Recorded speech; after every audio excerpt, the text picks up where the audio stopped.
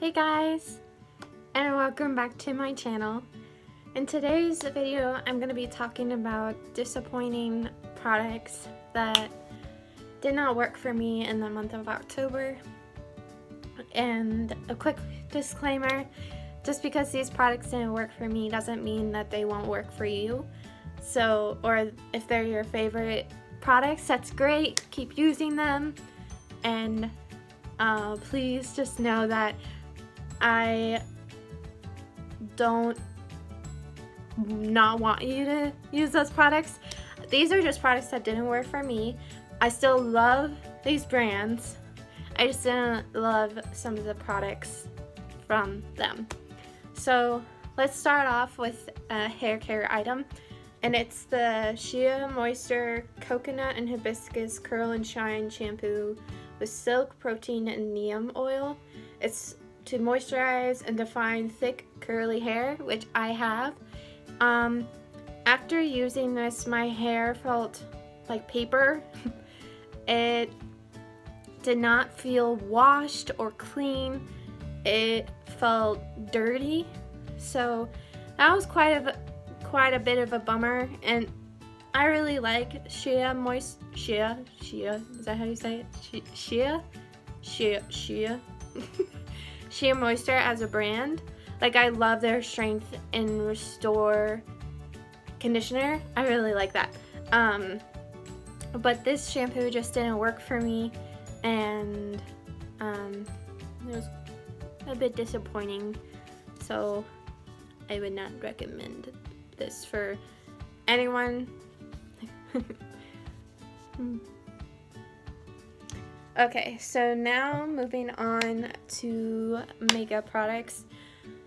Oh, so excited to get these, and I saw Cosmo by Haley talk about them, and I didn't realize this at first, but after using them for a month, these oxidize.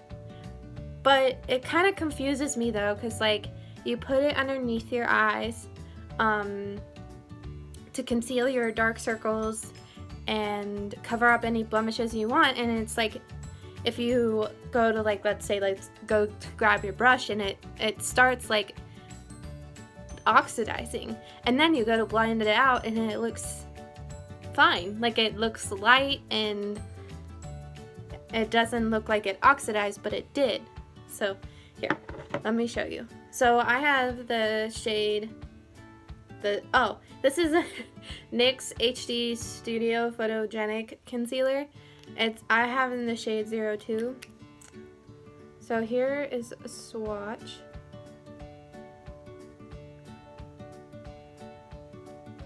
And while I talk about some other products that were disappointing, I'll show you what I mean.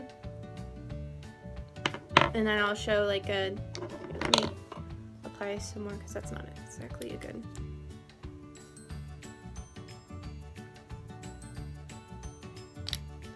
See, okay, there we go. All right. So yeah, I love the consistency of this. I love the formula, but I just don't like that they dry down a different color.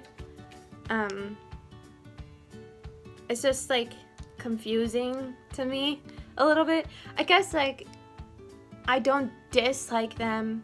It's just confusing to me that they go on differently, and then when you blend them out, it dries down. It's just weird. The next two products are brushes, and it's the Bdellium Tool 785 and the Bdellium Tool 776 brush. These, after washing them a few times, I only wash my brushes once a week, and they just, like, hairs started to come off, and it just started to irritate my eye, and it feels hard, and They just don't feel nice on the eyes, and I was just really disappointed that after a few uses they start to bleed, I guess is the correct term, or the hairs start to fall, and then they just irritate the eyes, and they don't blend out eyeshadows, and they just feel rough and irritated on the skin. So, our eyelids. So that was a bit disappointing. This is a very highly raved eyeliner, but I found it to irritate this part of my eye because because of the formula, and it's the NYX Matte Liquid Liner.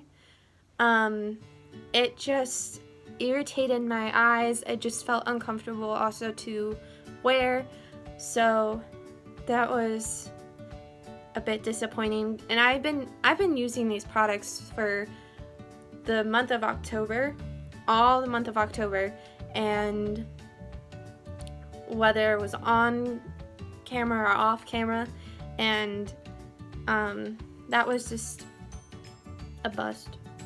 I'm sorry, NYX. I love NYX, I love Bdellium tools, and I love Shea Moisture, but these are just specific products that didn't work for me. So I hope that if these brands ever watch me or my videos, which I don't even know if they will because I'm not that big of a YouTuber, but it's just the formula needs improvement. It's not that I dislike you as a brand, but these are just products that didn't work for me, and so hopefully maybe you can change the formula and make them better. So it's more like constructive criticism than like me hating on a brand.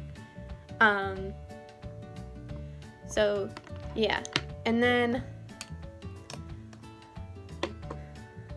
a product that I regret buying is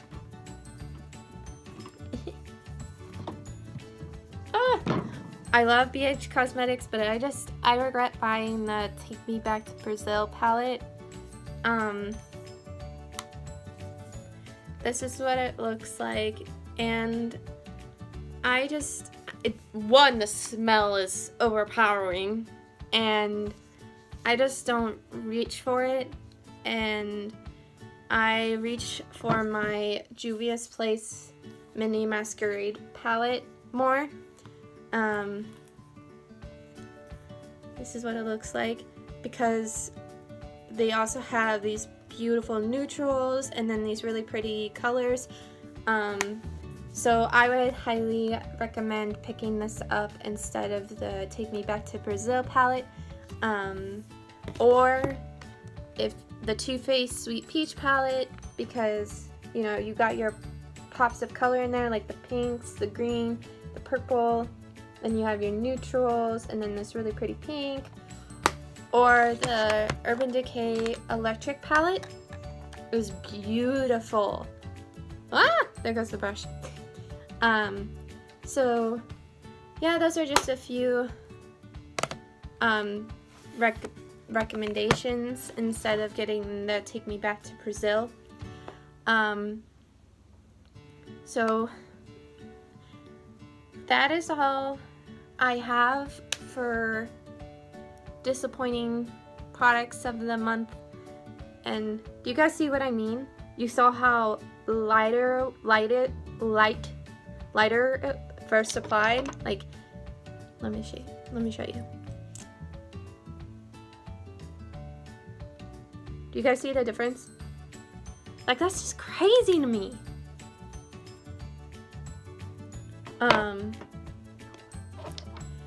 And so yeah, I think that is it for this video. Thank you guys so much for watching. Please subscribe if you haven't already, and until next time, bye!